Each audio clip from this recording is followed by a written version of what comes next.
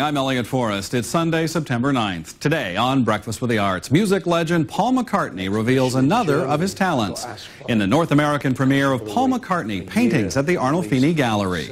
Turning to another artist, it's the Breakfast with the Arts premiere of Pablo Picasso, A Primitive Soul, a profile of modern art's most influential figure. In the news, conductor Paavo Järvi joins me to talk about his new position as music director of the Cincinnati Symphony. Plus, in our open book segment, we'll hear from authors David McCullough and Hal Jackson. All coming up on Breakfast with the Arts.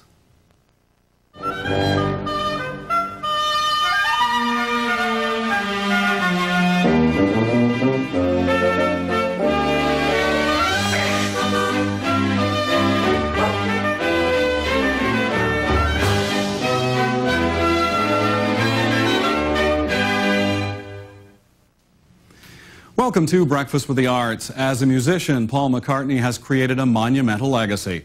Of course, it began in the early 60s with the enormous success and influence of the Beatles. In the 70s, he triumphed with his band Wings. Numerous successful solo projects followed. And in the early 90s, he composed his first classical work, Liverpool Oratorio. Paul McCartney also happens to be a talented visual artist. He's drawn since his youth and turned to painting some 20 years ago. In this morning's film, Paul McCartney discusses his work and influences and leads a personal tour of an exhibit of his paintings in England. Now, the North American premiere of Paul McCartney, Paintings at the Arnolfini Gallery, on Breakfast with the Arts.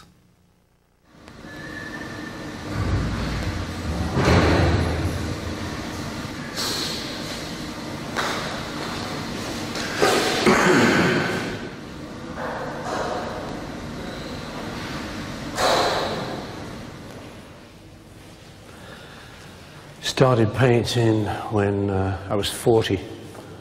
Somebody said life begins at 40, so I thought, well, I'd better help it along. I'd always liked the idea of doing it, but it felt like somehow it wasn't allowed for people like me who hadn't been to art college and hadn't trained. But in a conversation with a friend, Willem de Kooning, he made me feel very free about painting, and it got rid of my block. So I started then, be around about 1982, and so that was it. I bought a lot of canvases and just unpainted and just started having a go, thinking, well, what's my style going to be? I thought, well, I can't be a Van Gogh look-alike or a Matisse look-alike or whatever, so I'll just start and see if a style develops. So that's what I've done. And it's now about 18 years ago that. So that would be in Arizona, that one. This one is more Long Island in America. The light's very beautiful out there, and this is round about the place where Willem de Kooning paints. And seeing as he was probably the guy who turned me on enough to allow myself to paint. This is a region where I feel very good to paint, conducive to painting. When I was thinking of doing an exhibition in Germany, I got asked by this man Wolfgang Suttner if I would do an exhibition in a place called Siegen.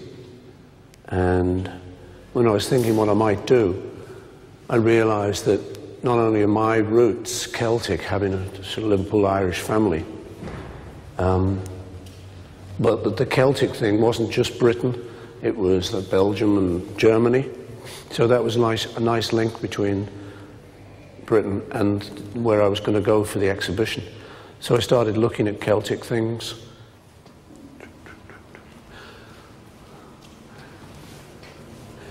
I like doing landscapes, because I like being outdoors, I like nature.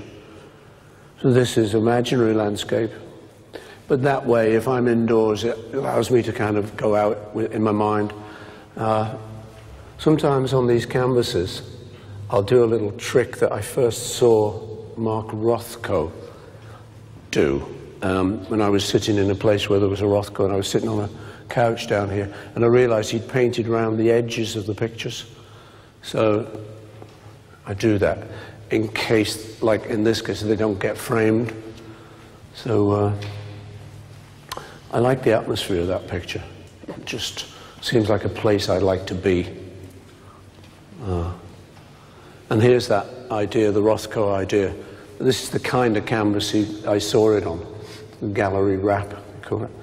And as I say, he paints around the edges and underneath and on the top, just so that whatever angle you happen to be looking at the picture from, there's still something there. It doesn't just die in the corners, it just wraps around. This again is like just me playing with the paint, but it turned into kind of like a big landscape face that a lot of people think is like Mount Rushmore. It's good fun physically doing a big picture like this, because you get to sort of stretch and, you know, a bit of a physical time with it that I like. And then all these pinks and browns and things, it's all me playing with the colour of the earth, which just for some reason I seem to be fascinated with.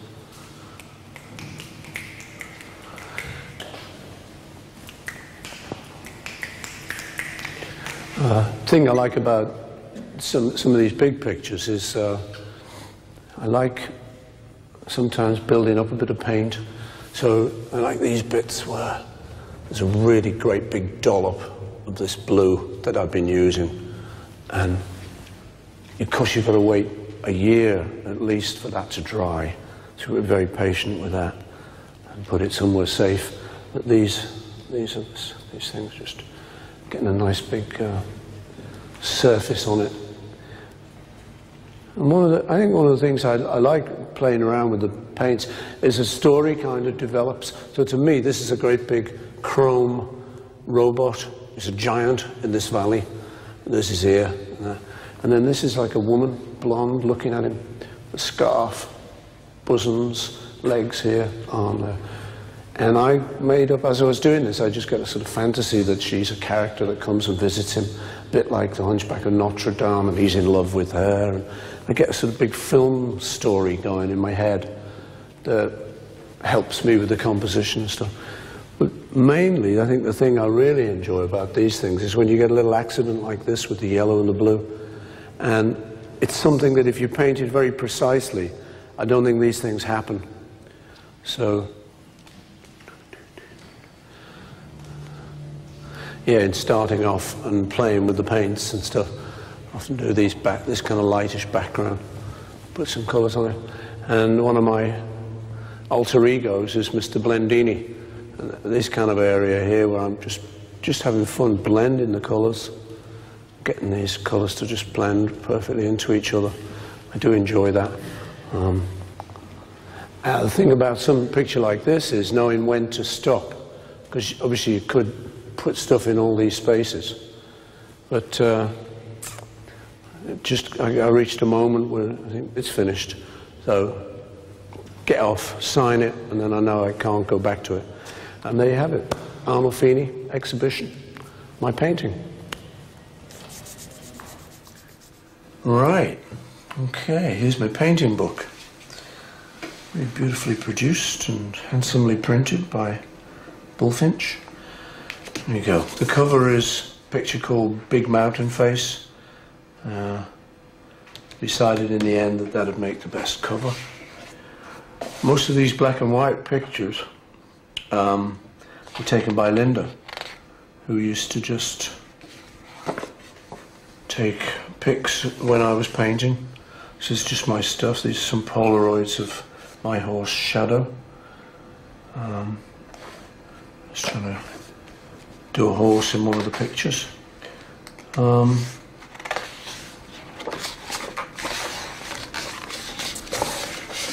That's out in Arizona, and this is a portrait Linda took of me with a painting called Red Abstract White Moon. This is a little picture I did.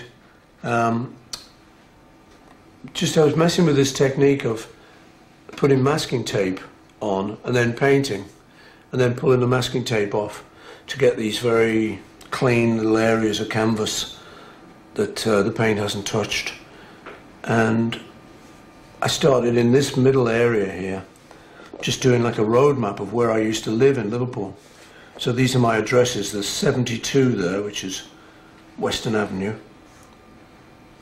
It's one of our old houses. It was a midwife's house. My mum being a midwife, we always used to live in the midwife's house.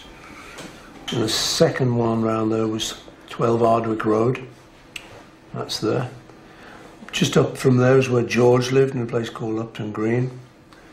Then up here, this is very squashed, the scale of it, but over here was Allerton, third house we lived in Liverpool. This was in Forthland Road, which has now turned into a National Trust house. This is where John would live, up from Allerton, a place called Woolton in Menlove Avenue. Then Ringo lived down this way, so this also gets the guys' locations in. Ringo lived in Admiral Grove, John lived in Menlove Avenue. So that was just really a nostalgic little road map for me, just going over all the places I used to go. It's a nice picture, a couple of pictures here Linda took of me and Bill de Kooning. That's his husky dog. These are the pictures he started doing towards the end of his career, which were very daring because he was known for dense, thick application of paint, and he suddenly started to clean the whole thing up, and there was a lot of white in them, and people were a little bit nervous. People would say to me, of all people, said, "Do you think they work?"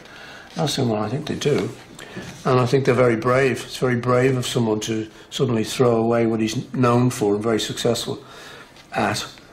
And saw a recent exhibition where a lot of these pictures are tracings from some of the pictures he really liked, and then he traced it back and just used some of the bare lines in the composition. But they were nice pictures, those, and they're very highly thought of now. Another picture of me painting. This one would have been a landscape, and the trees, I was just going to underpaint them in red. And then, as often I'm thinking I'm going to do, is finish them up, and put the brown in and put all the little lines in and all that. But I get to a stage where I suddenly think, no, I've got to stop this picture because I'll ruin it if I don't. So often a lot of this what was going to be underpainting ends up as the picture. And what happened here was a couple of little brush strokes. I was messing around with this white here. This is a landscape from my window. I often get these hot air balloons coming over. There's a forest right over the back there. And these couple of little white brush strokes suddenly looked like Andy Warhol's hair. There's those white wigs he used to wear. So, and then a little face appeared. So it looked like him sitting in the garden. And I scratched back a little bit, but then I thought, no, I've got to stop it here. If I try and get any more detail, it suddenly won't look like him, I know. So I ended it there and just called it Andy in the Garden. This is a smallish picture that I painted of Linda, called Yellow Linda with Piano. It started off, it was late at night, and I asked her if she wouldn't mind sitting for me, and she never did mind. So she said, yeah, sure. And so she would just hold this pose while I kind of did the painting. And she had this blouse on with these fluffy shoulders, it was a yellow blouse, and then with her blonde hair, I thought, well, I should just continue this yellow. This chair wasn't yellow, really, and the piano's not yellow either. But I just kept that going, so that the whole picture just became a very yellow picture. And like all the pictures I ever did of Linda, I think they all captured something of her, but none of them ever got kind of the definitive hair, because I think she was such a strong character. It's kind of difficult to just get the definitive picture. So, but this has a feel of her, and this yellowness sort of surrounds her. What I'd sometimes do is take things that are really happening, like these clouds were actually happening, these very strange clouds. This mountain range was there, out west in Arizona. This was sort of the colour I was trying to get, but then I got fed up and decided it'd be nice if this side was yellow.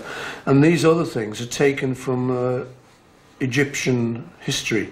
So this is an Egyptian symbol, I think, for a sunflower or for corn, I'm not sure. This is a tree, and this is a big ibis. There's a male, I notice. And this little dog was sort of Egyptian too. And this, at the bottom here, which actually was at the edge of a piece of pottery. If you imagine that, that's just the rim of a jar. But when I painted it in this strange scale, it looked like a railway platform. It looked like they were all waiting for a train. And so I called it Egypt Station. This strange little man here with an even stranger jacket and his natty pinstripe trousers. This is more of the Celtic series. Again, I read this thing that really appealed to me that said Ovid had seen a group of people walking around this Celtic village, and because they prized eloquence so much, they had a little ring in the tongue of this man here, this old man who spoke so well, and attached to their ears symbolically by either an amber or a gold chain was another ring. So they were linking themselves symbolically with this man, and apparently they were walking, a group of them were walking around, sort of like a ritual to praise this man's eloquence. Well, I thought that was just the most far-out story I'd heard, which it seemed to me like body-piercing, punk rock, and everything, and yet it clued back into this ancient Celtic period. This one is a little lake where I used to take my sailboat on. I used to start off here when I first learned to sail. Actually, my brother-in-law lent me his boat, and I used to sail here, come along here. And then much later, in later years, Steven Spielberg bought a house just around there. Calvin Klein had a house there. So I used to feel like this little nutter sailing past their houses. Felt like shouting, "Hey, Calvin, give us a drink, man." And this picture is another one where accidents happen, and I was on the way, I thought, to doing something really finished, and never got there. I will one of these days. But I was trying to do cloth garments, and you see in so many of these old masters paintings where the folded cloths are expertly painted and the shadows are beautifully filled in. So I started off with this, and I was going, okay, here, so I'll fill all this in. And then this little face appeared, and it looked to me like John Lennon at the time when he had long hair. And I couldn't get away from the fact that that was like John had appeared in my picture. So I felt I had to leave the... I thought if I touched it, it suddenly wouldn't look like him. So I left the whole picture at this level of unfinishedness, and then finished this kind of gown or something he's got as one of his little faces that John used to draw, these weird little creatures he used to have in his books. And then these faces all came. They were sort of trying to get off the edge of this frame. And something that reminds me of Tiepolo did that with some of his pictures. He had this architect friend of his who would adapt the frame and give him a bit more frame so he could have a leg hang out of the painting. So I thought that was a great idea. So that became called John's Room. And I gave up on this idea of doing this cloth. This, my work table, these are the kind of things I'd pick up on a jog. An iced tea packet, I did a painting of that. Just these little, that's a lottery ticket and stuff, a matchbook cover. But as I'm jogging, I think it's also a good excuse to stop jogging and doing this exercise of taking you through my painting book. Thank you very much. Good night. Step down, next case. Breakfast with the Arts will continue in a moment with Paul McCartney paintings at the Arnolfini Gallery.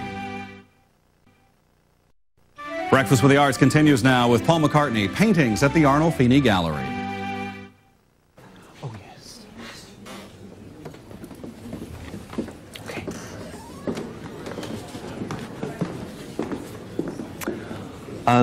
Good evening, everybody, and welcome to Arnolfini. It's a very great pleasure to see so many of you here tonight. Tonight, in conversation with the artist Brian Clark, Paul will discuss his painting, which up until now has been a relatively private endeavour. It's my very great privilege to welcome Paul McCartney and Brian Clark.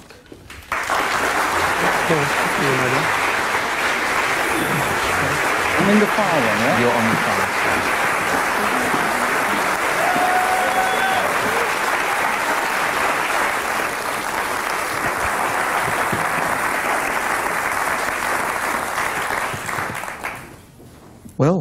Well, We thought that we'd kind of deal with this as a really informal conversation between friends, so that there's, I've got no questions in my mind that I'm going to ask Paul. I'm just going to wing it.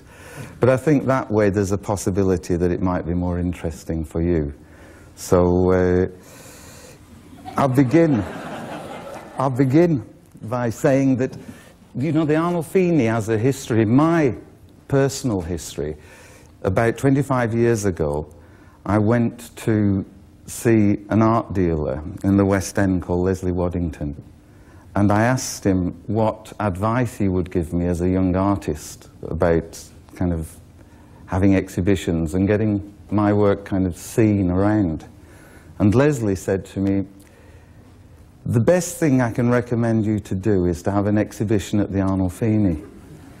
And I think when Paul and I started chatting around the book launch and what's brought us here today, I could think of nowhere better than the Arnolfini for a variety of reasons, not least of which is that the Arnolfini stretches its aesthetic tentacles out across such a wide range of endeavours. All painters begin usually from the desire to just make something beautiful, or to make something realistic, or to make something that in some way seems like a reasonable replica of something in the visible world. Where do you start? What starts when you start? And I don't mean just with painting. This is how all our conversations are. Yeah. I just listen to Brian. So what? But he missed it. But you see, it is true. It's exactly like all our conversations. He doesn't listen for the question. There it is. What is it in music or in painting? What is it that triggers the act? For me, I just like it. I just like to do it. So it's really just, I just will fancy getting the paints out, getting the canvas out, and having a splash at the canvas, and then hopefully along the way it turns into something a little bit more than that. You know, if it's successful. In a song, I might suddenly get a decent idea halfway through. Or in a painting, the paint might kind of go in a certain direction and suddenly suggest to me where we should go today. It's really only because I fancy doing it. You know, I'm not really trying to turn anyone on but myself most of the time. And the idea of that random interference, as it were, it has also been a big part of your music, hasn't it? Yeah, it wasn't in the beginning. In the beginning, when I first started writing music, it was, well, I tell you the truth, it was to make money. You know, people forget that. We get into these arty discussions. We're like, you know, it was to get out of the poverty trap. You know, I was like the first one in my family with a car. So, and people don't really like to hear that. They say, no, you know, shh, don't say you did it for the money. But that is really the first thing. So all the songs kind of reflected that. You know, you're talking to your fans and you're saying, thank you, I love you, please buy this from me to you, love me do, buy this record, you know. But if you're lucky, then this sort of thing takes over. And where you start with one motive, this other thing, this kind of magic thing starts to take over. That's kind of what happened in my career, in the Beatles' career, where suddenly we had a bit of freedom, and it now wasn't quite so much about just making money. It now got to a better level, where magic things were starting to creep in. You go, ooh, I really love that moment when that happened. So you start to go after that. And that's when I think it gets exciting, when you're going to say. And so the same thing with painting. It's that little accident that'll happen when some paint drips, or I'll see a face appear or something in the paint. And then I just go after that then, and try and follow that magic. But during that period going from poverty to celebrity, let's say, also had some other things going on in it. You became very close friends with Robert Fraser. So that must have had a big impact on the way you were thinking about art? Yeah, it was, as you say. First of all, Robert, I mean, we came down from Liverpool, had now got a little bit of money, and you'd be going to art galleries, so you'd maybe buy a little picture.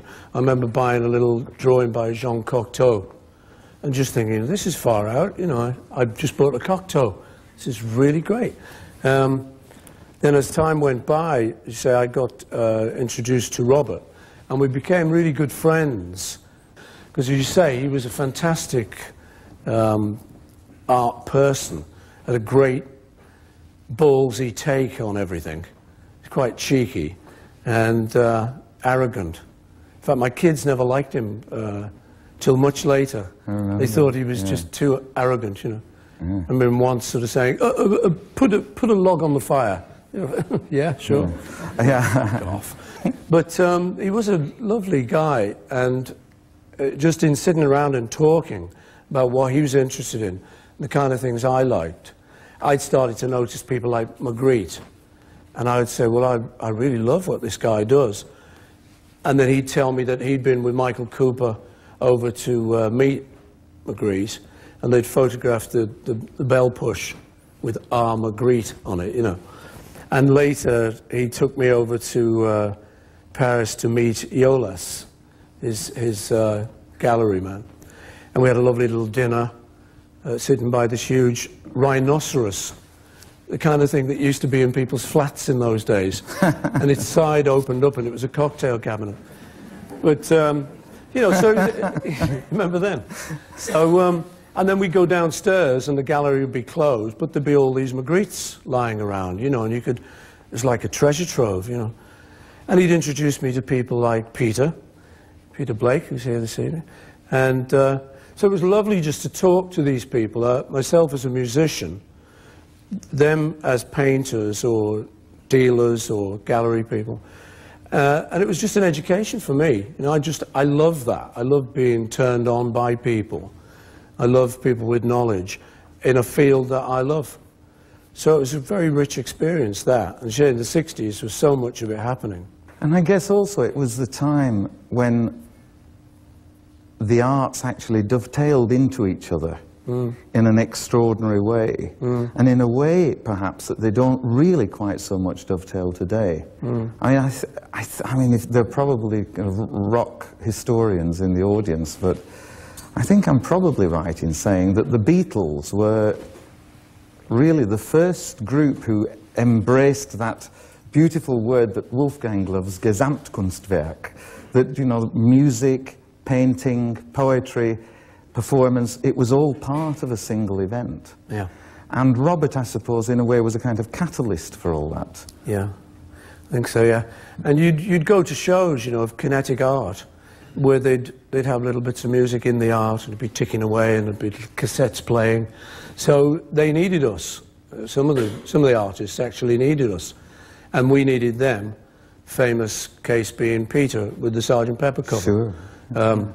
I'd be sitting around with this rough idea I had, chatting to Robert, and he'd sort of say, Peter Blake, you should get a fine artist to do this, because traditionally till then we'd only ever we'd use very good people, but it'd mainly be a photographer, and there wouldn't be much of a concept behind it. But I was trying to develop this thing where we'd break away from being just the Beatles. We'd finished touring, and that was getting a bit crazy because we were losing our art there, because we couldn't hear ourselves because of the huge success and the screaming. So that we got a bit fed up with that. So in then hooking up with people like Robert, he'd say, you know, well, how about going and seeing Peter, you know? So then your projects would start to intermingle. And that was very exciting, you know, working with people like that. The Sgt. Pepper cover is probably the most famous album cover there's ever been. And there probably won't be a greater one now that album covers are that big. But as well as, you know, meeting somebody and interacting as an artistic colleague with somebody of Peter's stature, there were also other artists, weren't there? Seeing someone like Willem de Kooning, he was a great fellow to be around because he was so casual about his work. And he was an immigrant, as you know, into America. He'd stowed away to get to America. got discovered by the captain, but the captain liked him. He was that kind of guy. He was so likable. But we'd be in his big studio out in Springs, Long Island, and he'd be painting, and then he'd come and he'd sit down and he'd talk, and then he'd wander off and he'd paint. And so you'd be in these people's presence and just realizing the attitude was very different from what I thought it was with my kind of blinkered knowledge to that point. Having been in music or having been to a grammar school where it was fairly structured. And I'd found that in music, I'd kind of been liberated. As things had gone on, you'd suddenly found this freedom. You thought, hey, you know, anything goes here. This is great. And the more you push your luck, the more chance there is of sort of finding something really exciting. And so sitting around with Bill de Kooning, he bore that fact out. You know, I once said to him, what is this picture, you know, about a big abstract he had. And he said, I don't know. He said, it looks like a couch, huh? And the way he just said, it looks like a couch, and then said, huh, and offered it to me. I said, well, no, it looks like a purple mountain to me. And he said, sure. I'm thinking, I don't believe this, you know. It means the content meant that little to him. It was more to do with the colors, the composition, in his case. And it really freed me up. I must say, I've still got the picture. And I looked at it the other day, and I can see the couch. Breakfast with the Arts will continue in a moment with Paul McCartney, paintings at the Arnolfini Gallery. Breakfast with the Arts continues now with Paul McCartney, paintings at the Arnolfini Gallery.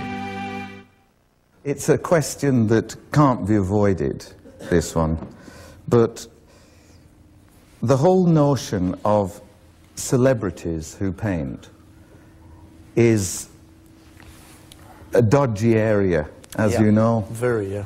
And, you know, from Tony Curtis to David Bowie to... Anthony Quinn. Anthony Quinn. Really, Anthony Quinn? Anthony Quinn. Anthony Quinn, there you go, Anthony Quinn. How do you deal with that? How do you feel about that? Well, really what I did was when I decided I was going to allow myself to paint, after that de Kooning remark, I just thought, right, well, I'm not going to get into that celebrity painter thing. So I thought, well, I just won't tell anyone. And I didn't for about 16 years. It's only my family actually knew I painted.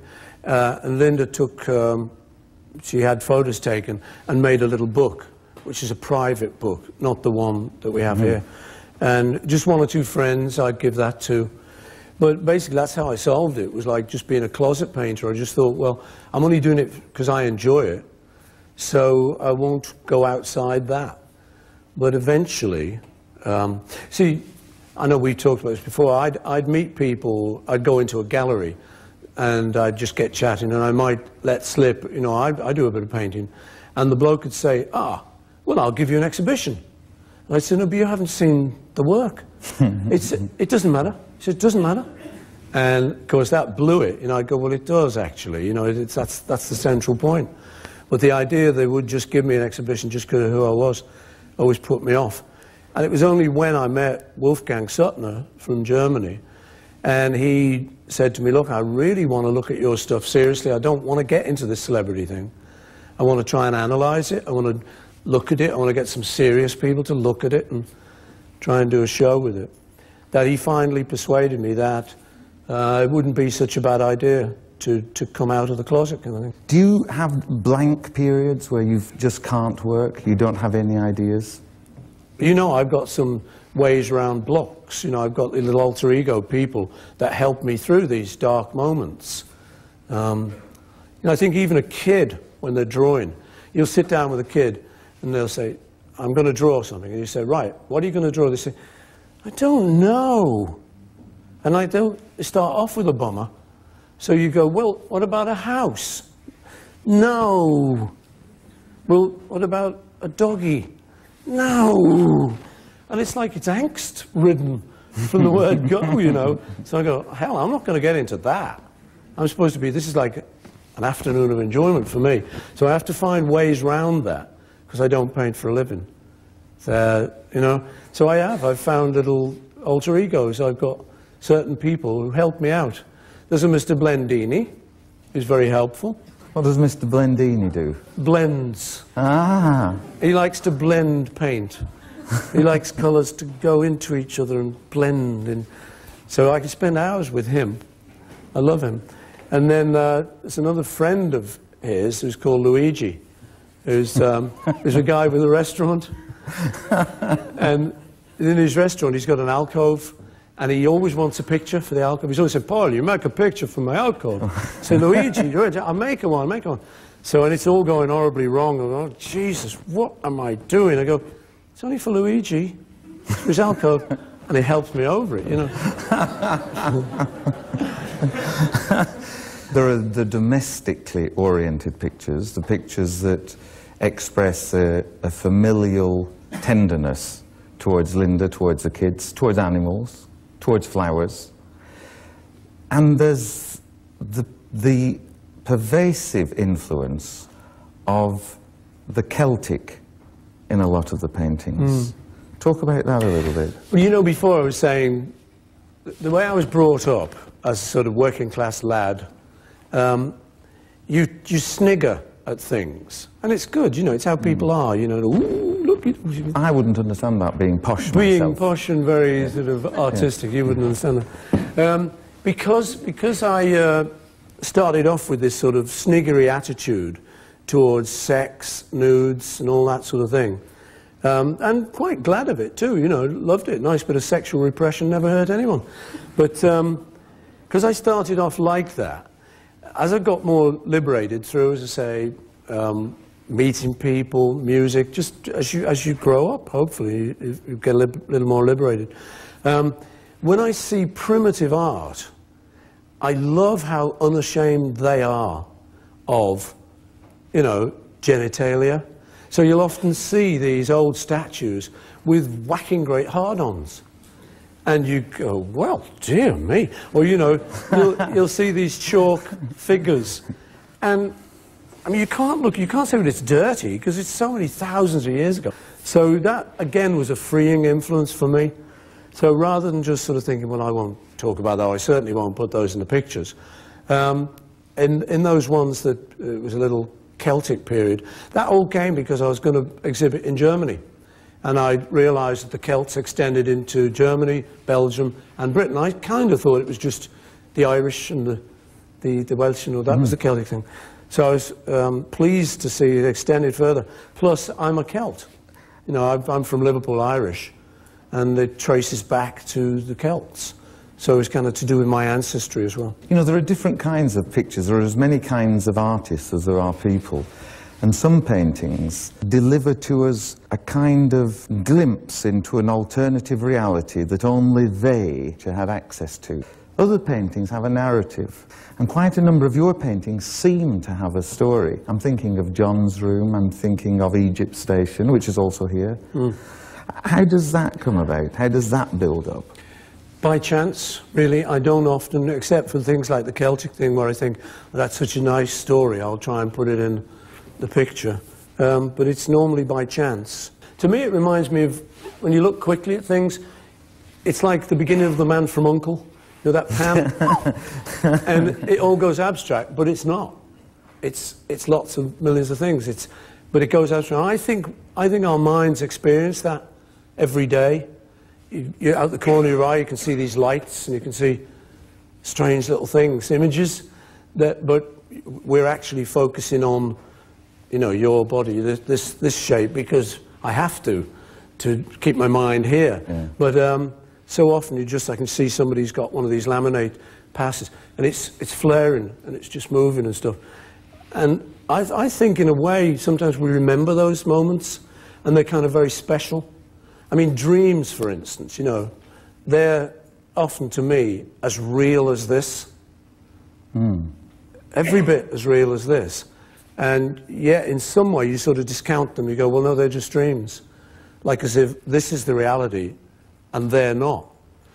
But they could be the reality. So, you know, it's like, I have to believe in that phenomenon, because it's played such an important part in my life. You know, like I say, I woke up one morning and there's this tune, and I thought, what's that? And I think if I hadn't have followed that up, obviously I wouldn't have written Yesterday. I would have just gone, oh, it's a tune I just dreamed. But I've learned to sort of go to a piano and go, da-da-da, and grab it and try and record it. Record that moment, because it seems to me kind of valuable. And in that case, it obviously was literally valuable. So I value that stuff a lot. I think more and more I value that. Are we being wound up? I think so. Should we go then? We should go. So thank you, everyone, for being here. In addition to his accomplishments as a musician and painter, Sir Paul McCartney was knighted by the Queen in 1996. Just last spring, he published Blackbird Singing, a wonderful collection of poems and lyrics dating from 1965 to 1999. The book, with more than 40 previously unpublished poems and over 50 of his legendary lyrics, brings new insight into the life and work of this beloved artist.